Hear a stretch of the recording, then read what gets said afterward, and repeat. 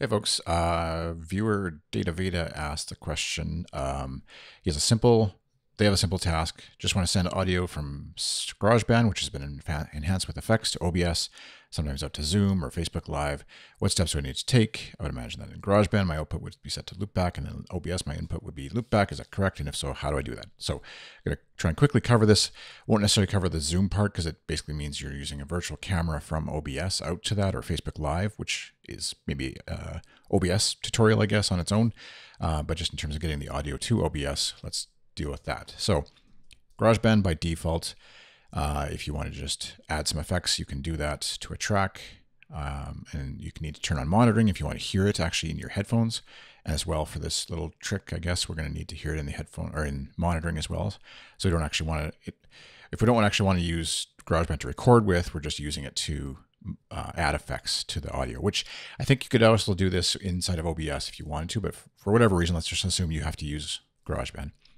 So I can do this vocal transformer effect and things like that, and hear it in this weird voice, just so that it's very obvious. I mean, I guess I could just do like echo, or that's sometimes hard to tell when you're doing this kind of stuff, what's actually going on. So I'm going to turn off monitoring for now, but so let's go into Loopback. We're just going to create a new virtual device.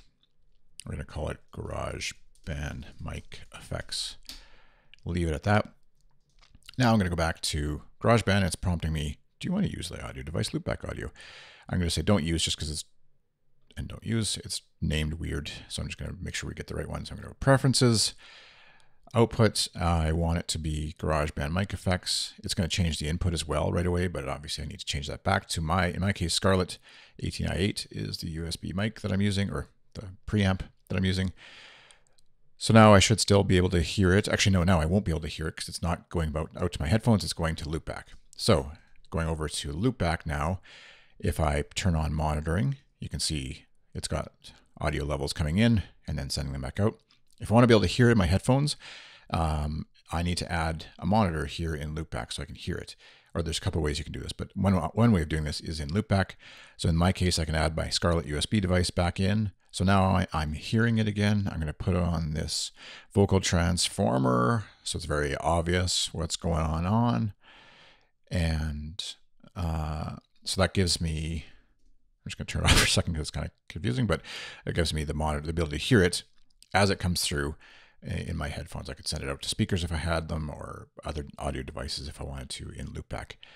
Now inside of OBS, I've just got an empty scene with no sources here, but we'll just add a new source and you can probably guess where this is going, but sweet audio mic, we'll say, and the device here is, as you guessed, is going to be that GarageBand mic effects. And so you can see that it's getting audio from that. If I've got the vocal transformer going, I'm not hearing it differently right now in my headphones. But if I wanted to go to advanced properties in OBS here, I can turn on the monitor and output, and then I do hear it. And you can make adjustments to it if you wanted to turn up and down here, etc.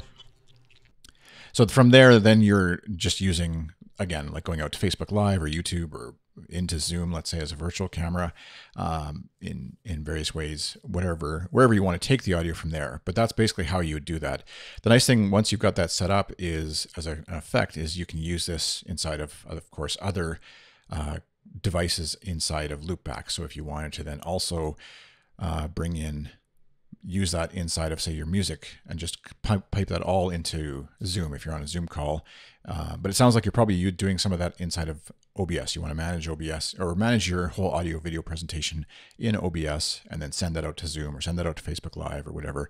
So in which case then you would probably want to just add you could add a secondary source of like your iTunes or whatever your music backdrop that you want to play, or things like that inside of OBS. But that's a conversation for another tutorial about OBS. But the Loopback, for being a whatever it is these days, $90, I forget what it is, US, app, sometimes the simplest thing is just a simple pass-through, which you would think Mac OS would make it a lot easier to do, but it doesn't. And that's where Loopback is super handy at doing that for you, allowing you to do that. So hope that answers your question. If there's something else that I missed in the question there, feel free to throw that in the comments below. If you've got a question like Data Veda does, feel free to ask it in the comments below. You can also check out, I've got, just for anybody who's watching this long, I'm in the process of setting up, I've set up a Discord. I'd like to build a bit of a community around this YouTube channel in terms of helping each other out with some of these kind of questions. That I love making videos, but obviously if there's sometimes where it's other folks can also help you who have maybe answered that same question already or dealt with the same issue. I'm in the process, I've got that Discord set up, so you can check the link in the comments below, or I'll put it on the screen here right now. We'll try this out, see how it goes. Hopefully everybody plays nice with each other.